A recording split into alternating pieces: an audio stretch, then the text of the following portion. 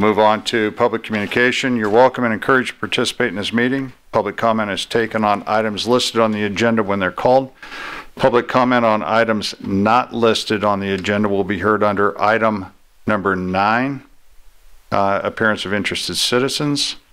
Comments on controversial items may be limited, and large groups are encouraged to select representatives to express the opinions of the group. Written requests. Members of the public submitting written requests at least 24 hours prior to the meeting will be normally allotted 5 minutes to speak. Do we have any written requests? Yes, we received a request from Mr. Bob Renton. All right, Mr. Renton, you now have 5 minutes, or like last time, 6.7 minutes if necessary. Yeah. I hope I got it right now. Terrell, this is for the council's passing around. For the council's review and reference so that they would understand what I'm referring to. My name is Bob Renton, Hun Road. I have a property interest near Hun Road. And I want to thank you for the opportunity to speak here tonight.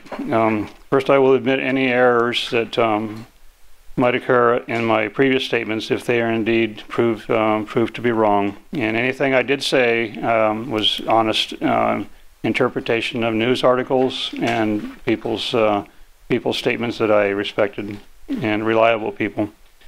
Now, Mayor Buckland indicated the annexation area is getting Yuba City fire service, and Yuba City is paying for it. That sounds to me, if I misunderstood, I apologize. It sounds to me like the area is getting free fire service. So hopefully, I don't think he really meant to say it that way. That appears to be partly correct in that, according to a memo from Chief Daly, it's about a 17% reimbursement shortfall. Now,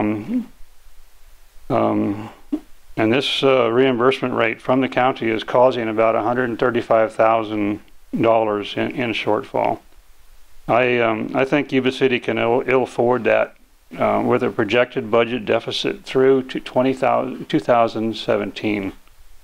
And I actually see some plans to use pension debt trust funds to cover that deficit.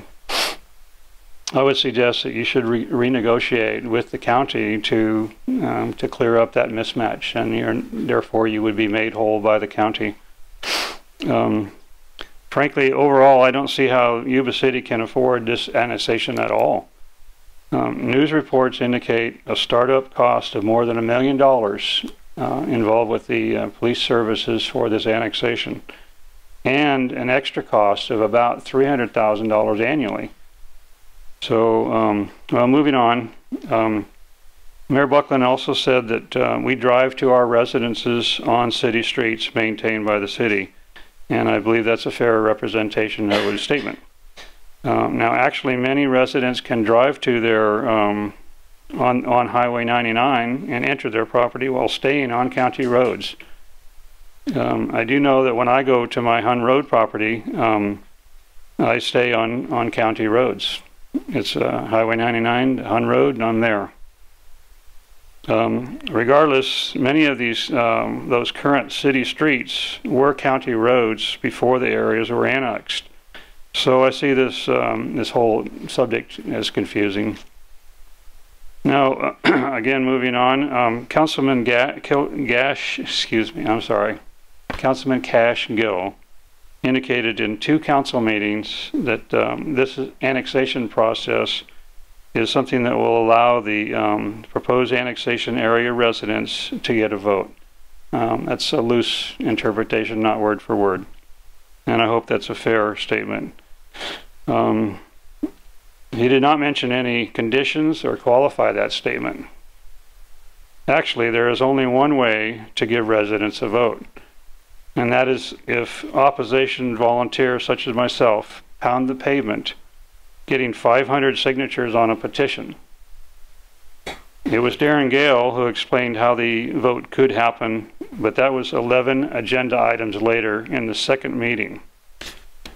If we obtain more than 1,000 signatures, and we almost did that 12 years ago. We came very close to killing the whole annexation process right then. If we obtain more than 1,000 signatures, there is no vote. If we fail to get 500 signatures, then there is no vote, and Yuba City rolls over us. We will look like a frog smashed in the road. So I find Cashgill's statement misleading. I would like to echo Mike Buzdaw's statement in the last meeting and say that I prefer the sheriff's deputies over Yuba City Police. Mike had called Yuba City Police about drug activity in the church parking lot inside city limits. No response, so he called the sheriff and they arrived. Perhaps it was just a busy night for the Yuba City PD. I personally am deeply disturbed by some PD officer conduct when I viewed the second trial of Lionel Patterson. I heard and saw all the evidence in the entire trial, and he was acquitted. However, a woman was killed in her own doorway by Yuba City Police. I think that was unavoidable. Thank you very much, Mr. Renton. Your time has expired. Yes, thank you very much. All right. That concludes our written requests.